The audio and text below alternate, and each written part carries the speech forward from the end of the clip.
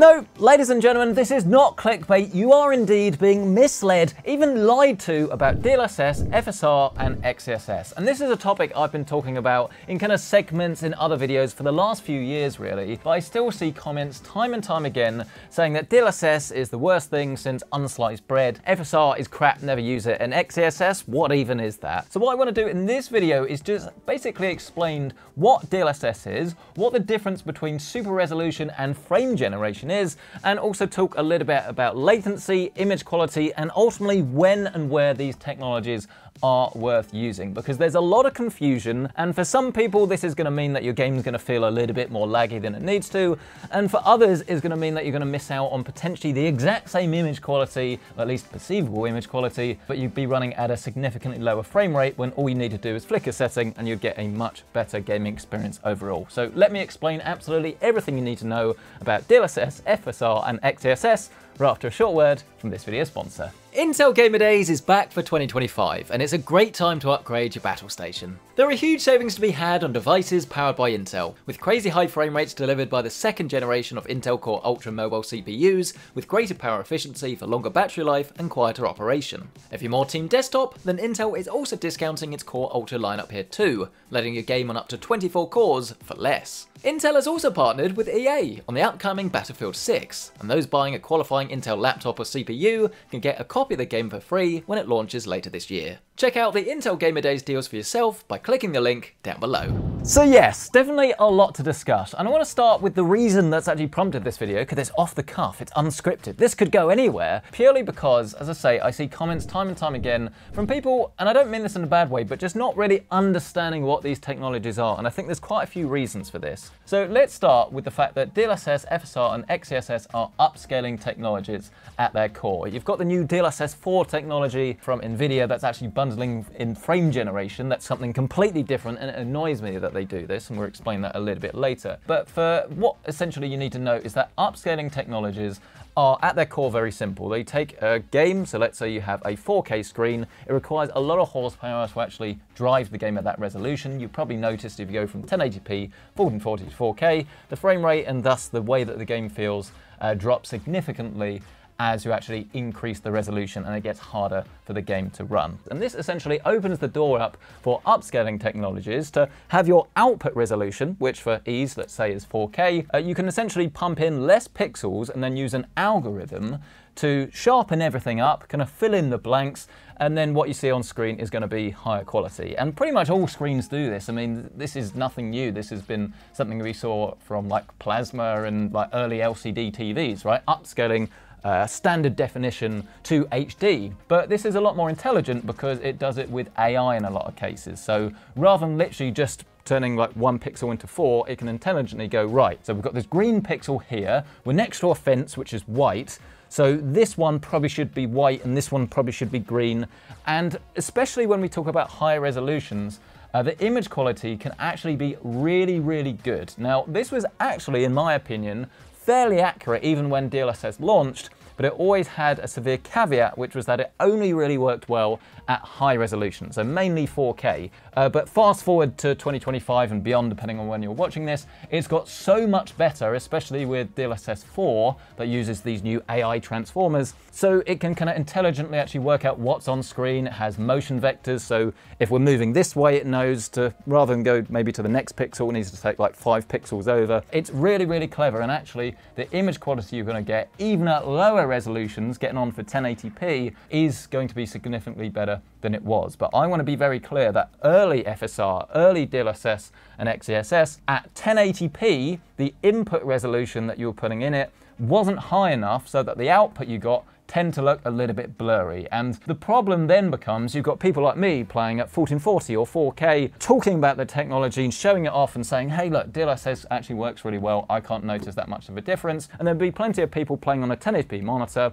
They'll turn on DLSS and they go, well, this doesn't look very good. This is worse. I've got a higher frame rate, but the image looks blurry. This is rubbish. What are those people on about? And this is what's, as I say, improved a lot over the last few years as the technology has got better. In a nutshell, it's made it more close to what it should be. And hopefully this is the stage actually that editor Carl can quite helpfully overlay some footage here for you of 4K, and we'll start with native, and then obviously we'll show you the differences between all the different presets, because of course you've got the performance preset, which is going to be a lot faster in terms of frame rate, but has a lower input resolution, and thus means that the image isn't going to look quite so good, all the way up to the quality preset.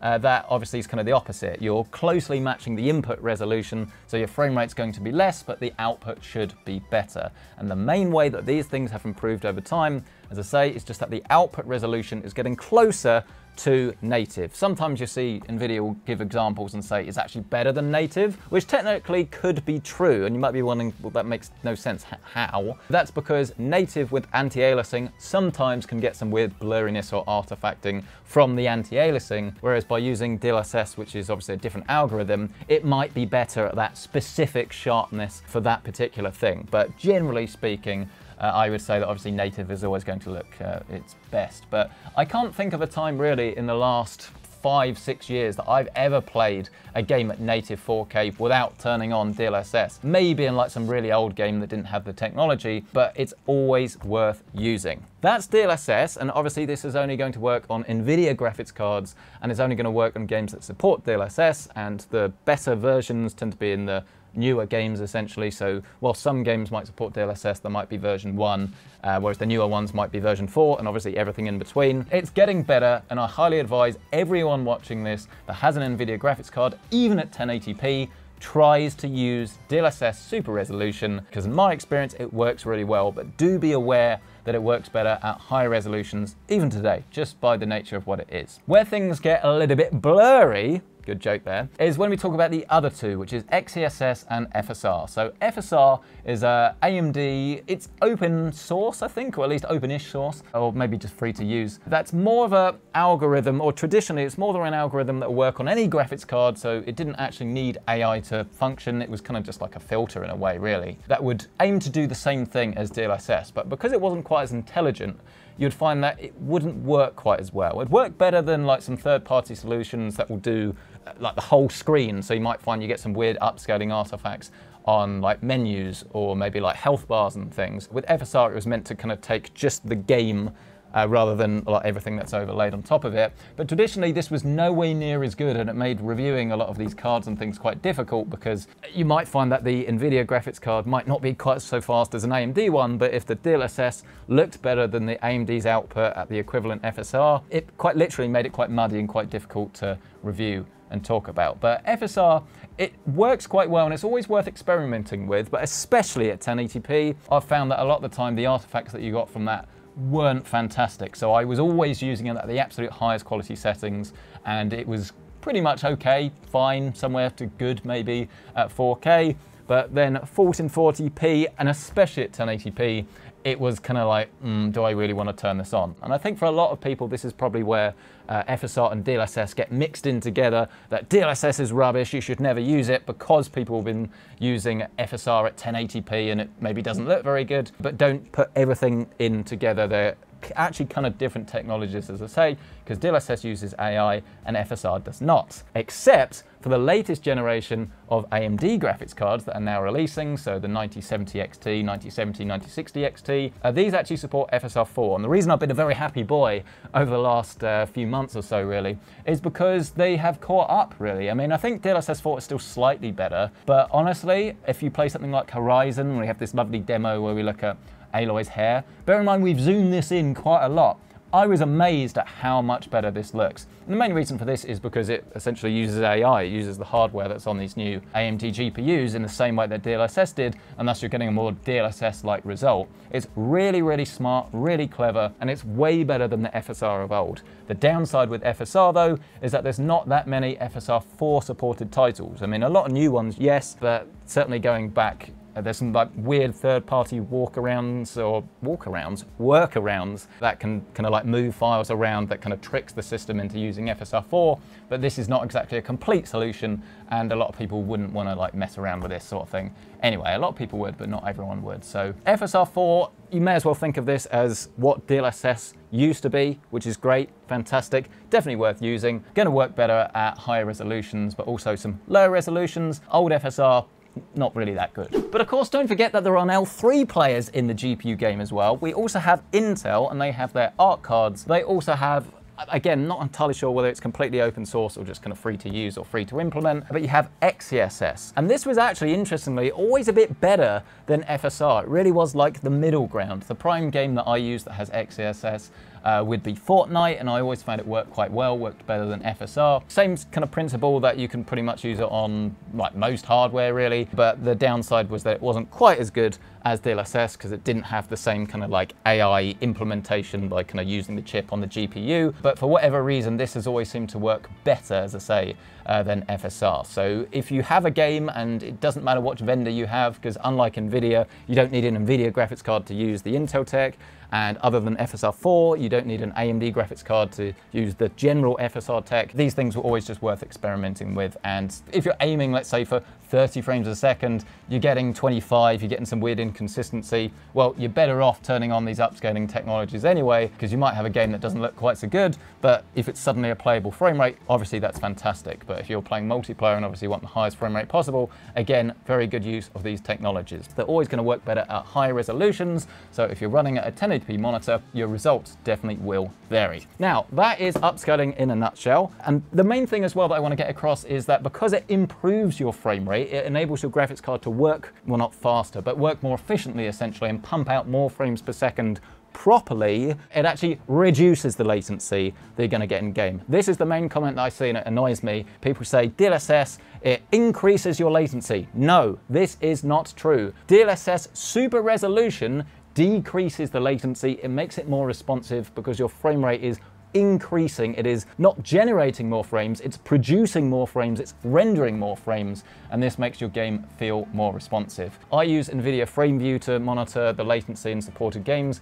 You can get it if you've got it baked into the Nvidia driver, or you can just download it. Doesn't matter what GPU vendor you have. FrameView is a very, very useful tool for seeing latency, or if you have an Nvidia card, just press Alt and R, and this should show at the top right corner of your screen under render latency, essentially. So those comments have very much become a little bit of a pet peeve for me, but there is some truth in there, and this is why I say there's often a lot of confusion about this.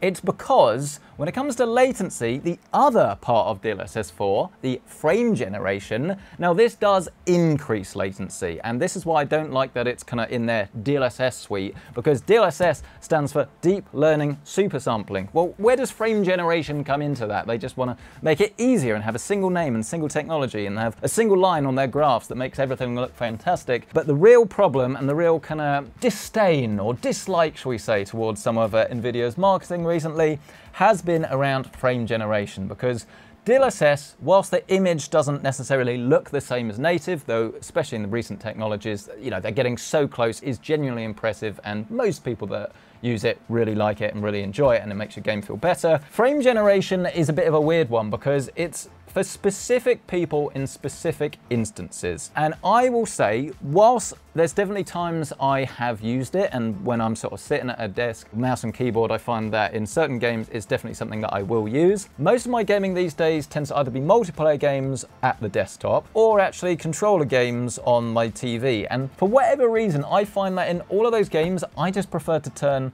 frame generation off, which might be a little bit confusing because you might think, well, your frame rate's gone down, why would you want to play at a lower frame rate? But it's all about latency. What happens with frame generation is that you render your frame. You can also use this with super resolution as well in tandem, but you render your frame, and then instead of rendering another frame, in between this little gap, you have frame generation. So it uses AI to look at the last frame and then kind of project a new frame, if you like, in the middle. And essentially what this does is it just smooths out the way it looks on your display. And assuming there were no artifacts and no like latency penalty, this would be really good, because a lot of people are buying high resolution and high refresh rate monitors like 240 Hertz. And if you're running a game at 100 and you can fill in the blanks, you can use your full display to its full capability, that's fantastic. That's going to be great. It would be worth doing. But the problem is that a frame from frame generation is just no way near the same as what you're gonna get just by either using DLSS super resolution or just like rendering it normally, essentially, because it introduces some weird artifacts.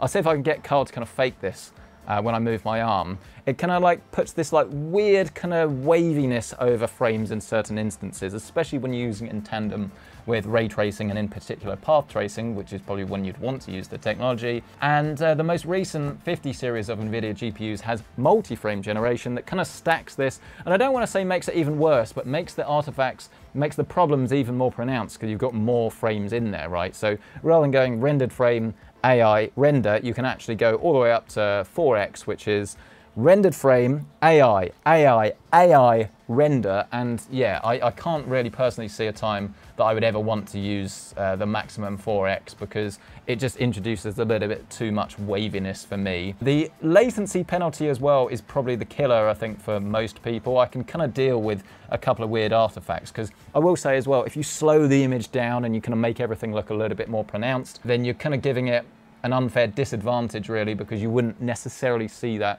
in real life. Some games you will, but some things are subtle when you're looking at the game, and obviously you can see the smoothness but not the weird artifacts and things. But you can always feel the latency penalty, which is just a big shame. So my example would be, even on an RTX 5090, I'm playing Indiana Jones at the moment downstairs on the television, and I can turn on like all of the settings, all of the path tracing, I can turn on frame generation and DLSS, and even at 4K I can get all of the settings turned up with very high frame rate. Great, fantastic. But the way the game feels is always worse with frame generation enabled than disabled. And as long as I'm getting around about 70 or 80 frames a second anyway, that's enough for me. I don't think I necessarily need any more. I appreciate the extra smoothness, it's 120 FPS TV, but the advantage that you get from being able to kind of see a little bit more smoothness on screen, I think is negated by the fact that the actual experience with the controller is worse because you feel less connected to the game. Now, my magic number for this is always 55 milliseconds, especially if you're using a mouse and keyboard, because you've not got so much input lag from like the controller in the first place, so it's going to be less pronounced. 55 milliseconds, this is when I can't really notice much of a difference between frame gen on and off, and this is when I think the technology is going to be worth using, assuming you've not got any artifacts and things. But as I say, just from my like personal experience, there's not really been too many times I've had the technology on. I mean, I'm playing Doom as well at the moment, the latest Doom, the Doom Dark Ages, and because that's an FPS, I think I'm just more comfortable having it off. I mean, I've experimented with it on and off, and on like a high resolution screen with like a high refresh rate, as I say, like great, it can definitely be worth using. But for me, I just value the way the game feels, and I want the latency to be as low as possible, and frame generation for me doesn't really fit in there. But as I say, it's one of like Nvidia's technologies that's certainly worth exploring, but the fact that in pretty much all of their graphs now, other than games that don't support the tech, they actually show this like with all the graphs, and they say like 4x, and look at the massive difference, when even to like a non-PC gamer comparing the two, I think you would definitely notice the difference in a lot of situations. But it depends on the game, depends on the settings, and as a general rule for frame generation, you probably need around about 70-80 FPS as a base frame rate before you can start to use this technology, or you're going to find that the latency is going to be like completely out of whack for you anyway. So that's what I mean. If you're getting 70 to 80 FPS anyway, do you really need that much more? I mean, we'd like it for multiplayer, but as it makes the latency worse, you're not getting that advantage. You're just getting some extra smoothness with potentially some artifacts that I don't think for most people is that useful. But those are the main differences anyway between DLSS and frame generation, and then DLSS, FSR, and XESS. If you have any questions about this, let me know in the comment section below and we'll do our best to answer them. I'm sure loads of people will aim to help as well. If you want to check out current pricing on some of the latest graphics cards and the ones we recommend, we will leave these linked down below, or we'll also refer you to our graphics card buyer's guide that will help you to choose everything. But smash the like button if you've enjoyed this video, get yourself subscribed, and we'll catch you in the next one.